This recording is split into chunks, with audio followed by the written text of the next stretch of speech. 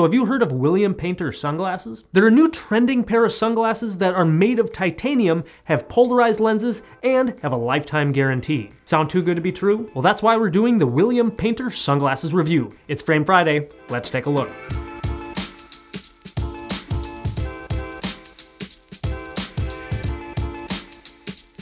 Hey, this is Dr. Allen here from the Dr. Eye Health Show, helping you learn all about the eyes, vision, and finding the best vision products. So if you're new here to the channel and you like taking care of your eyes and seeing your best, then hit that subscribe button down below so that you don't miss any of my future videos. Also, at any point throughout the video, you can check out additional links and information about these sunglasses in the YouTube description below. Today on Frame Friday, we are reviewing William Painter sunglasses, and chances are, if you've already heard of these sunglasses, it's from their YouTube William Painter ad. William Painter. They look good in board shorts and heading to the boardroom. Now, the real value in William Painters comes from their sales promise that they are the most high quality, most durable pair of sunglasses that you can buy that come with a lifetime guarantee. So if you somehow do break them or even lose them, they will replace them for you. So I thought, what do I have to lose? So I went ahead and ordered a pair, and now let's go over some of the pros and cons. First thing I like is the different frame options. They have a wide selection of different frames, and they're all very similar to other popular famous brands on the market. This frame just happens to look a lot like Ray-Ban New Wayfarers. This frame is actually called the Hook, and it is a patented design that actually includes a bottle opener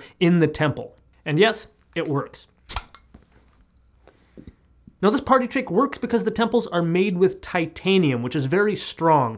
They're certainly not the only company or the first company to come up with using titanium in their glasses, but it does add to their durability. The downside is that titanium makes the glasses a little bit heavy. However, I do find that they're very well balanced, and when you're actually wearing them, you can't really tell that they're that heavy, and they're actually quite comfortable. Now, yes, the temples are made of titanium, but the front face is actually made of acetate, so it actually does have a little bit of flex to it, and so when you're wearing them, you can actually make adjustments to make them fit a little bit better. But honestly, just taking them straight out of the package, I didn't have to adjust them at all. They fit perfectly. Now, when it comes to the lenses of William Painter sunglasses, these ones are made of nylon, which are actually better for reducing your chance of developing scratches or even breaking the lenses. Plus, the lenses do offer 100% UVA and UVB light protection, which is really important to me as an eye doctor. And the lenses are polarized, so it does a great job of reducing glare. Now, as you see here, I ordered a red mirror lens. They do have other options, including blue and the standard gray lens. Hey, if you're getting value out of this video, smash that like button for me. Otherwise, let's get back to the review.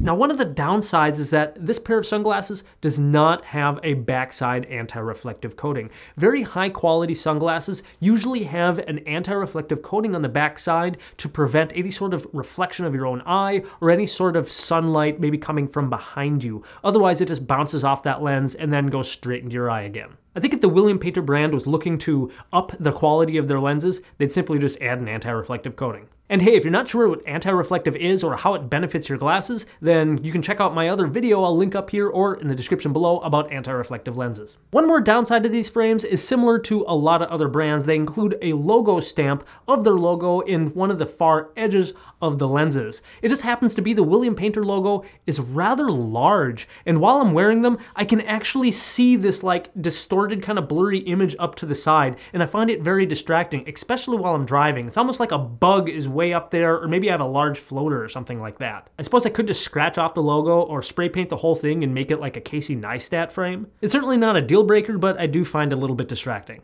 But other than these two things, the only other issue I had was actually when ordering the lenses. They actually sent me the wrong pair. It wasn't really all that big of a deal. It gave me a chance to maybe try out a different frame of theirs, which was sadly a little bit too big for me, but the quality was pretty much the same. But now I can attest to William Painter's customer service, and they were easy to work with, and they got me the right pair of sunglasses pretty quickly. But honestly, despite a few just minor flaws and a few bumps in the road getting them, I actually do really like these glasses. I do find them very comfortable. I find them stylish, and they do protect my eyes. Plus, they even have that lifetime guarantee, which is pretty attractive considering how expensive good quality sunglasses can go. The price of these sunglasses has been changing. I think almost a year ago, they were only about $100. Now they're approaching $200. So if you want to see updated prices, I have included a link in the description below if you want to check them out. So I have the question of the day. What do you think of William Painter sunglasses? Have you tried them yourself? And what's the next frame I should be reviewing? Comment in the section below. Hey, thanks for watching. If you liked the video, give me a thumbs up and subscribe. Otherwise, keep an eye on it.